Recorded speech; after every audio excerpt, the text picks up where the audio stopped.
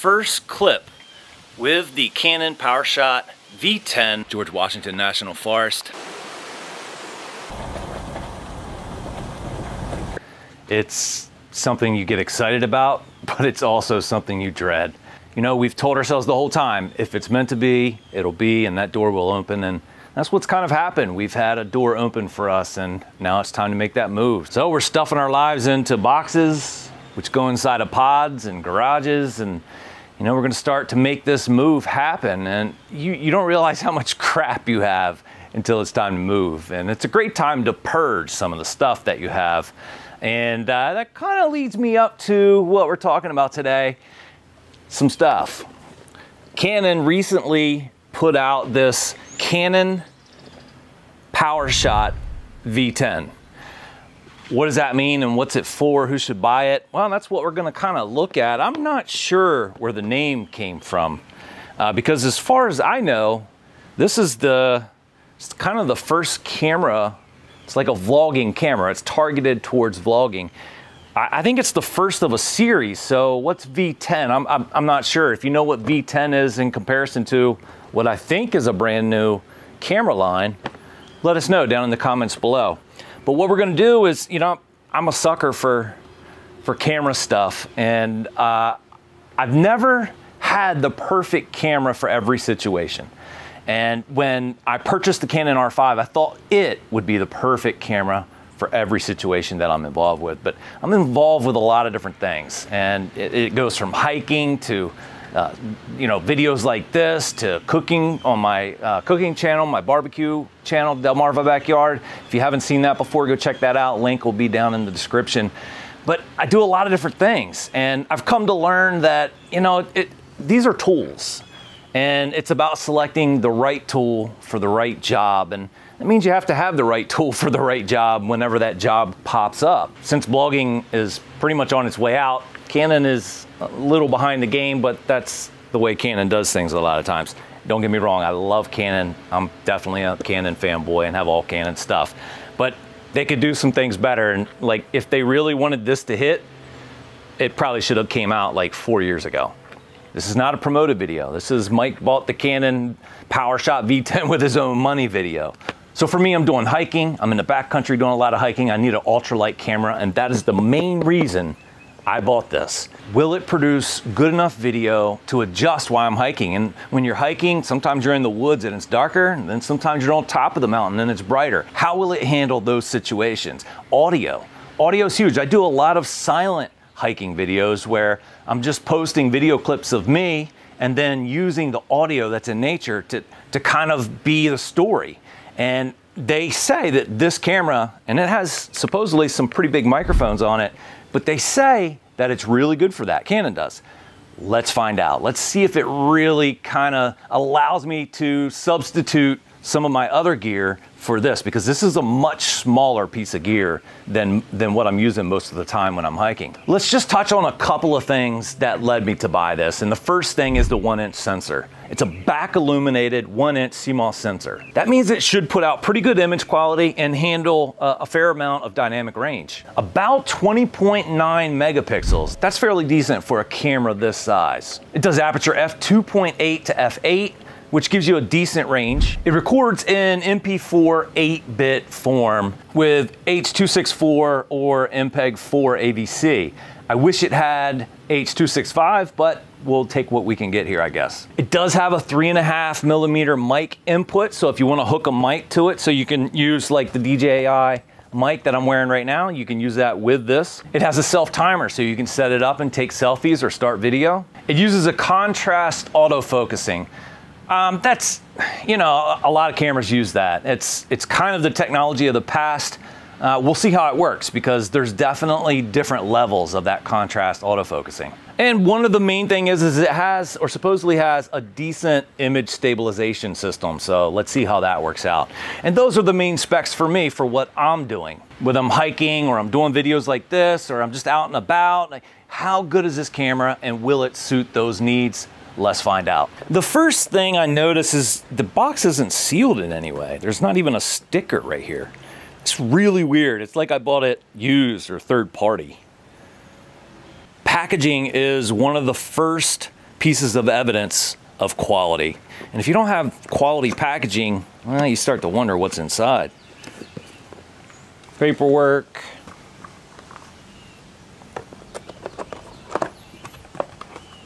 I don't mean to be picky here. It's just, that's not a great presentation. I understand it, you know, it serves the purpose, but again, packaging is the first sign of quality.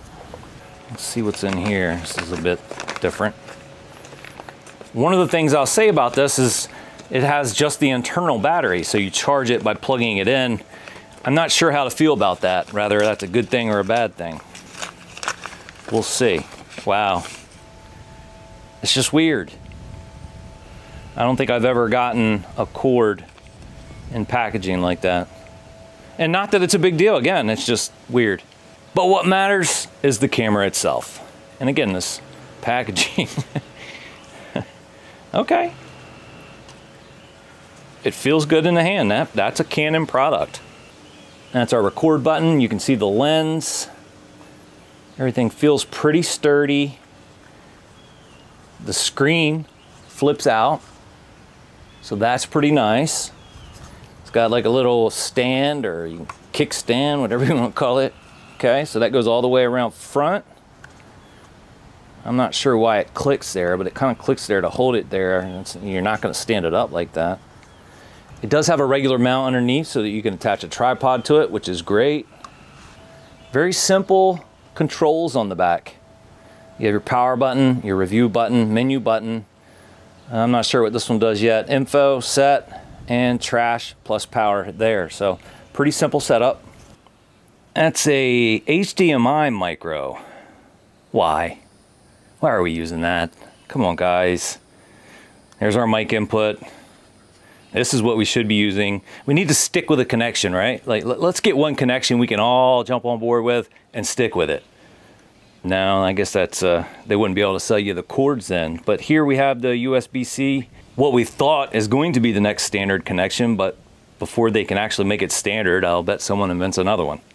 But this is to charge it, I imagine, and this one is to transfer data.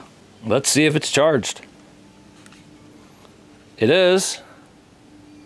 It is a touch screen, so these buttons are actually a little hard for me to work with, so I love that it's a touch screen. It says, take a moment to connect the camera with your smartphone. I'll click OK. From the smartphone paired via Bluetooth, you can control the camera or use the Canon app for easy Wi-Fi connections. So I imagine it wants us to use Canon Connect. We'll go to Canon Connect.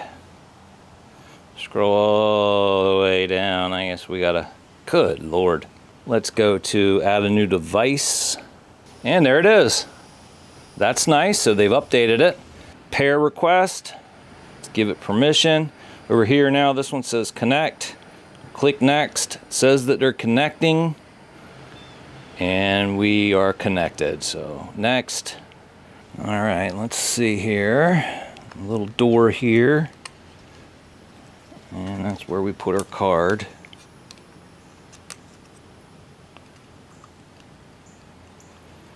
Go that way, yep. Oh look, a regular Canon screen.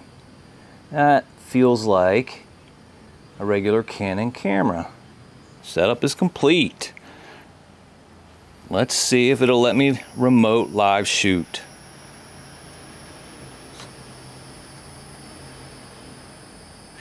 It shouldn't take this long, you know?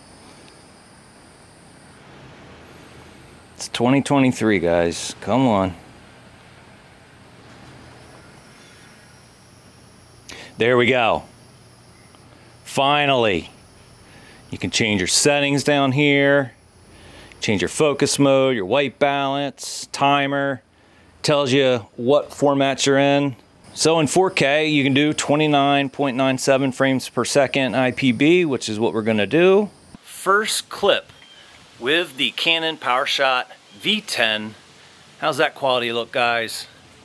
Instead of judging it from my backyard in front of our pod, let's go on a little trip, and I think you'll enjoy this trip. Let's see what this camera's made of.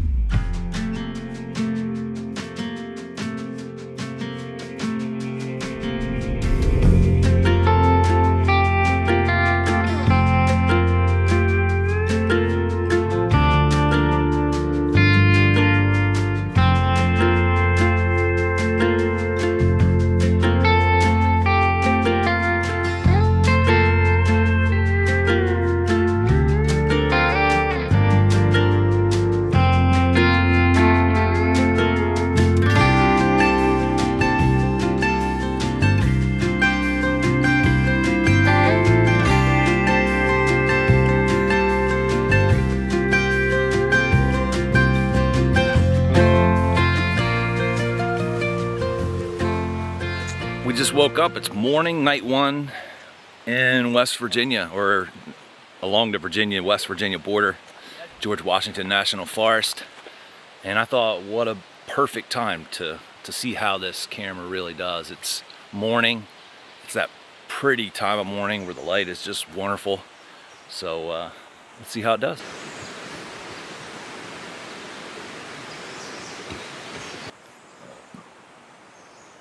How's the sound? That's what I'm curious about.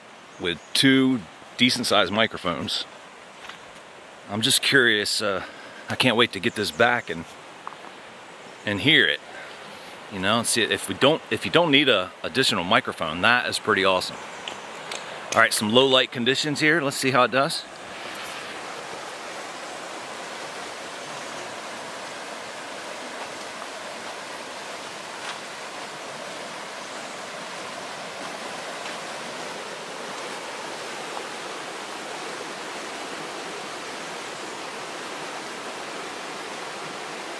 Now with the microphones on top, you know, I'm kind of curious, like with the water being over there, kind of what it's going to sound like.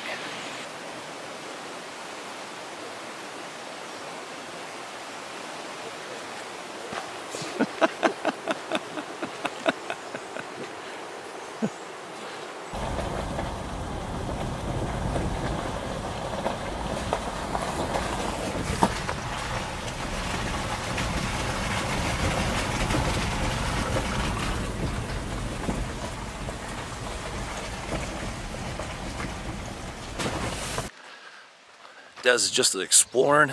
We're up here on a ridge. Kind of see the view. It's a little cloudy. And so what's cool right now is I just flipped the screen up and now I'm like in selfie mode. Wondering what the stabilization is like. I'll be excited to see how bouncy it is when I'm, you know, walking and talking and doing the whole vlog thing. What do you think? Good? Not good?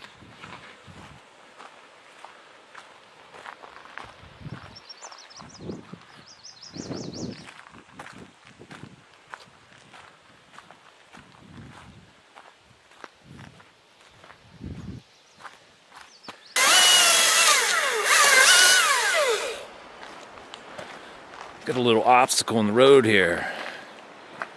Good thing we brought a saw. So we like cut there and then push it that way, like that low.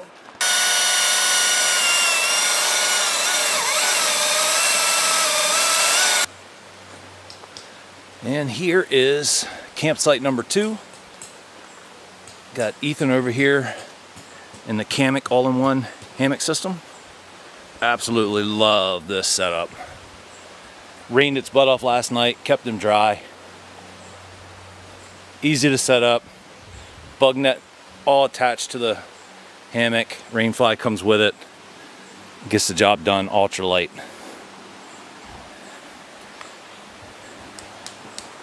Richie is on the Nemo Hornet, 2-person Nemo Hornet.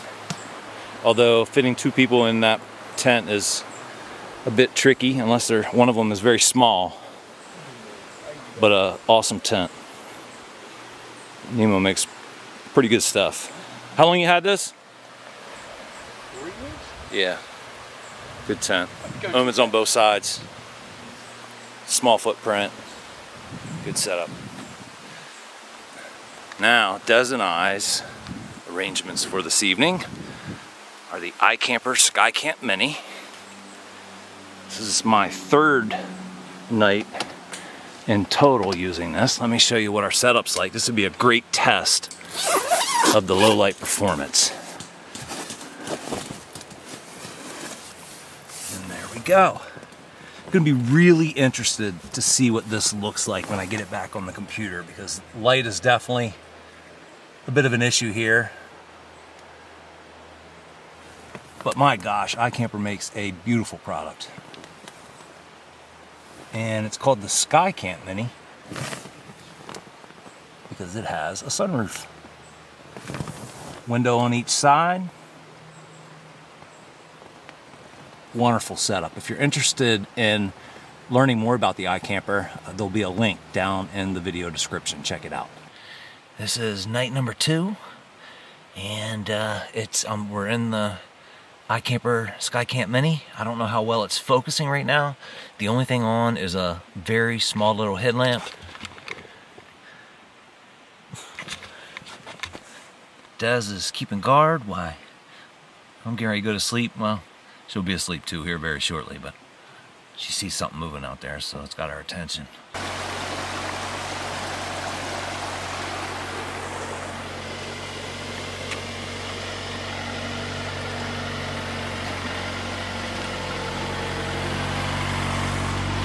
Come on.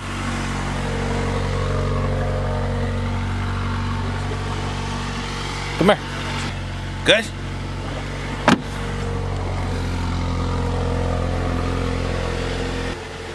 Alright, let's go home. So to sum up my thoughts on Canon's Powershot V10, I think the things that I like about this camera is its size, its image quality, its ease of use with Canon's standard menus. It's got a nice wide view on it. Autofocus seems to work very well, produces that beautiful Canon color, and you can buy it in black, or you can also buy it with a little gray strip on the top. Now you can take stills with this camera, however, I haven't tried that and I'm not sure how good they'll be. But based on the image resolution, they should be fairly decent. Now, one of the things I don't want to say is a con, but is something I'm not real impressed with, is Canon's image stabilization. And to be honest, I really wasn't impressed with it on the Canon R5 when I bought it, and I'm not impressed with it on this V10. You know, Canon makes some great stuff with some great technology. I just don't think they have their image stabilization game kind of down pat yet. So I'd like to see them get rid of that wobble feeling when you're looking at it, and you know, to have better image stabilization. I think other manufacturers are putting out image stabilized equipment that is just better when it comes to the actual image being stabilized. Another thing I'd like to see is I'd like to see the H.265. I really don't understand why they didn't include that. That seems to be the way of the future. They dropped the ball on that, I think. And then the other thing is the connection to the phone. And this is more a concern with the app than it is this actual product, because it seems like it takes, you know, a couple of minutes to connect to your phone to do any live shooting, whether it's with this camera or any other camera. I could bring up a live view of a security camera and have that live image in front of me in less than, 5 seconds. It just really shouldn't take that long to make that connection and start live remote shooting. I do like the way the audio came out. All of the clips of the V10 footage are all natural. They're not color graded in any way, and they're not enhanced with audio, so you're getting that native sound, that native look right out of the camera. And I think it does a pretty good job at both, and the audio I'm impressed with. It's not as good, obviously, as with a mounted mic on top of the camera, like a Rode shotgun mic or something, but it is pretty good. I kind of wish they had put one microphone on top and maybe one on the bottom, but I'll take what I can get. Two fairly decent quality microphones allow you to pick up some good audio. The number one thing that I think can hold this and will hold this camera back is the fact that it's the size of a cell phone. How does it distinguish itself from a cell phone? I think the dynamic range is where it had the opportunity to really separate itself. And I think they did well with it, but I don't think they did well enough that people will buy this over their cell phone. You have to come up with a definitive reason for someone to spend $430. And so what is that definitive reason here? If it's size, the cell phone's probably going to be the better choice. Image quality, again, I think it's close. When you're in perfect light, I don't think it can beat a cell phone. When the light gets a little bit sketchy, I think the V10 has a little bit of an edge on most cell phones. You can live stream with this device, and that's very nice. It has some built-in filters, and it allows you to do vertical mode. This is a nice piece of equipment. If they had released it 4 years ago, I think they would have really hit a home run with it. Guys, I hope you enjoyed this video. Do me a favor, share it with someone who may be interested in this type of gear review. And most importantly, tell us down in the comments below your experience, if any, with the Canon Powershot V10.